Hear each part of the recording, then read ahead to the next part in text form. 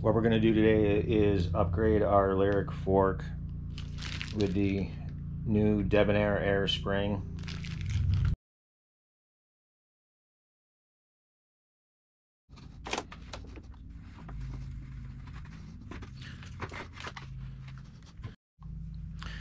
We're going to use the block in here because we will be removing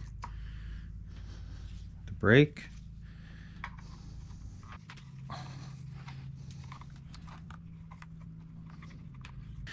Alright, so that's going to free everything up so that we can get our lower legs off without anything attached. I've removed the air cap. We're going to let all of the air out of the fork. And I happen to know how much air was in my fork. If you don't, it's a good idea to record that prior to letting the air out. Okay, now we're going to take a 5mm, and what we're going to do is loosen these.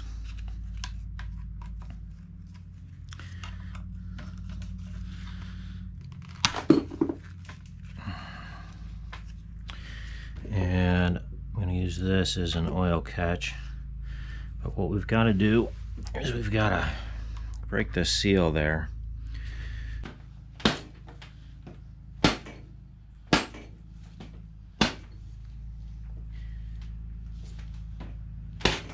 There we go. And there we go. So we should have a little bit of oil drain out of these here as we tip the bike. There we go. So it can take quite a bit of force to remove those lower legs, but normally they're going to come off without too much difficulty. So I am going to use rubbing alcohol to spray down everything, the bottoms, the lower legs, the uppers, and clean everything up. I am going to be doing a 50-hour lower leg service, so I'm removing the old foam rings. I've got new foam rings here that I'm going to be adding in. Okay, so the next thing we're going to do is we gotta remove the retaining clip. There's a small little notch that if you can get that up underneath one side of the retaining clip, that's how you're going to be able to pinch it together. So let's push it down and then try and slide it underneath, which, okay, that worked out pretty easy. Squeeze our retaining clip. Good and squeezed. Now let's get the screwdriver underneath there and pop that out. Beautiful. Alright, so that's our retaining clip out.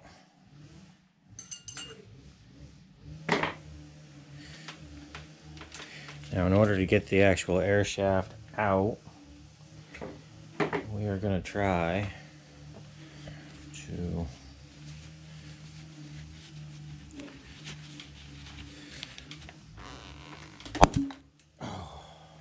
give it a good pop.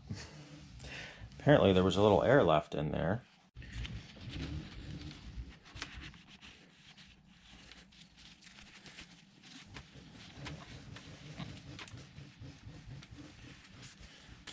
So this is the new air shaft.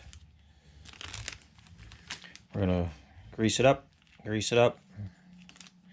get it in there, and start putting it back together. So I wonder if the slight difference in the length is how they're getting the lack of dip. One of the things that this is supposed to improve upon is the little tiny bit of travel that you lose on a Rockshox Fork because it sits into the travel, usually 5, maybe even 10 millimeters prior to sag.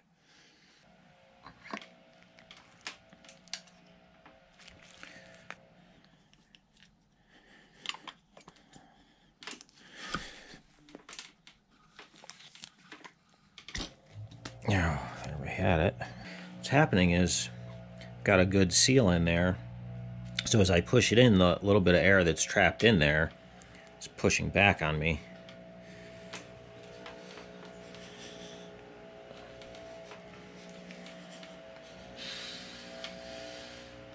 There we go.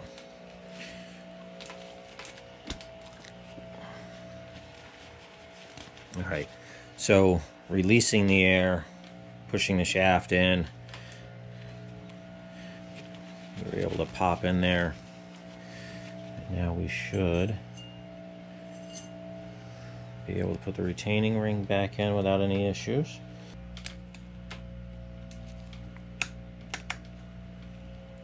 Retaining ring back in,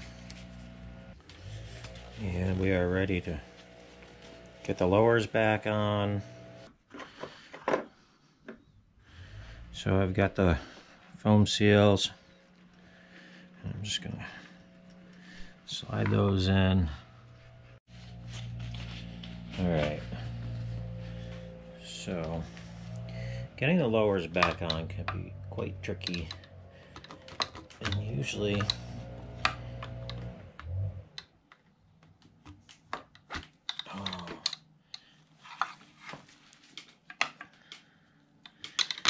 really need to get them kind of on at the same time.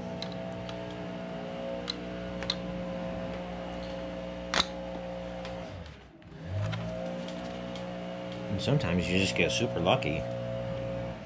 Now we've got to add our oil. All right, so what we're going to do is just kind of squirt our oil in.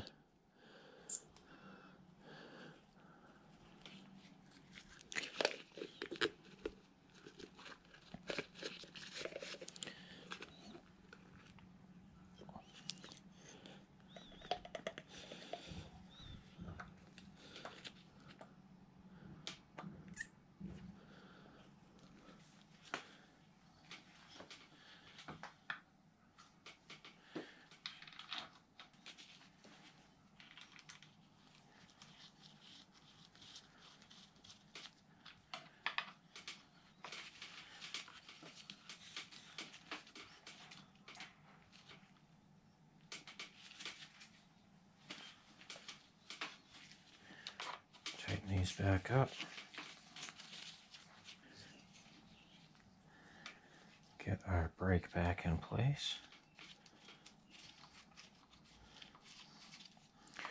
Not going to tighten that down all the way right now because I've got to get the wheel in and get it recentered.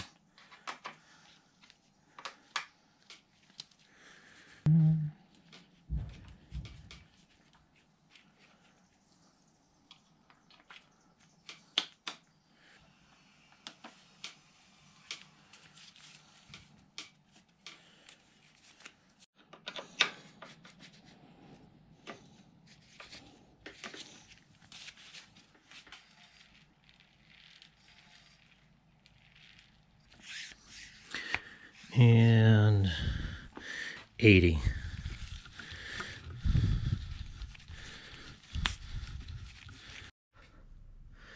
So it's definitely sitting higher. The fork would normally sit down around this 10% mark. And if I pull up on it, there's really no additional slack in there. So that's an improvement. We'll see how it rides.